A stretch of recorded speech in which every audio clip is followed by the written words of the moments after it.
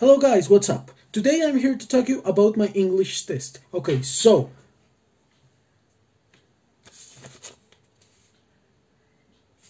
animation. Animation is a job that takes a lot of time and money, so it's very expensive to do. But if it's done with good productions and in detail, we can have amazing results. What do we need to talk about animation? We need merchandise, being a fan of it, and creativity.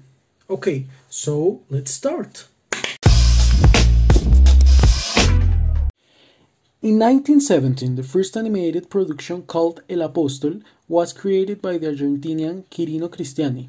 Years later, in 1923, Walt Disney founded the Walt Disney Company, bringing with him the first animated theater film as countless films such as The Lion King, Aladdin, Cinderella, and the classic shorts of Mickey and His Friends.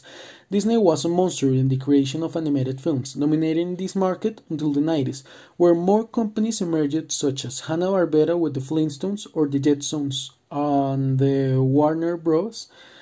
With the Looney Tunes, who started his shorts in 1930, but it was until the 90s that it acquired his popularity.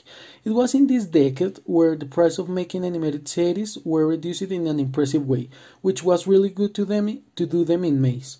This is where we come to the modern 2000. Tan tan tan. The most famous networks were Disney, Cartoon Network, Fox Kids, and Nickelodeon. Of course, we have to highlight The Simpsons and the midnight section of Cartoon Network Adult Swim. It was like this that many series became world famous, like the Rugrats, SpongeBob, Spider-Man, the Powerpuff Girls, Batman, Hanna-Barbera's Family, The Goof Troop, Dexter's Laboratory, the Teenage Ninja Turtles, Hey Arnold, Daria, Garfield, and Neon Genesis Evangelion, etc. It was during this time that many considered this the golden age of animation, but I don't think so.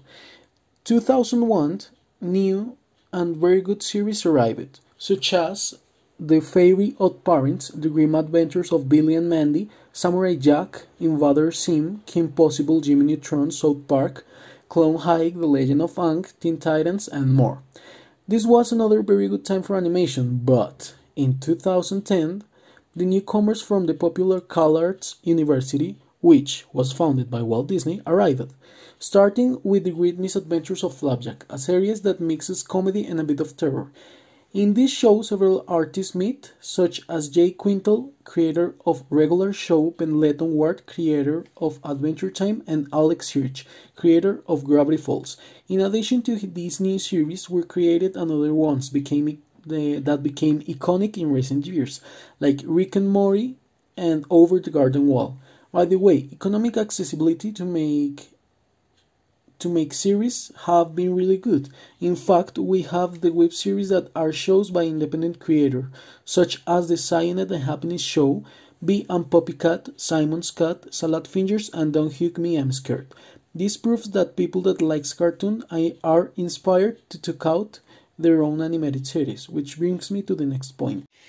The animated series, as we all have already reviewed and seen, are many, and people like them.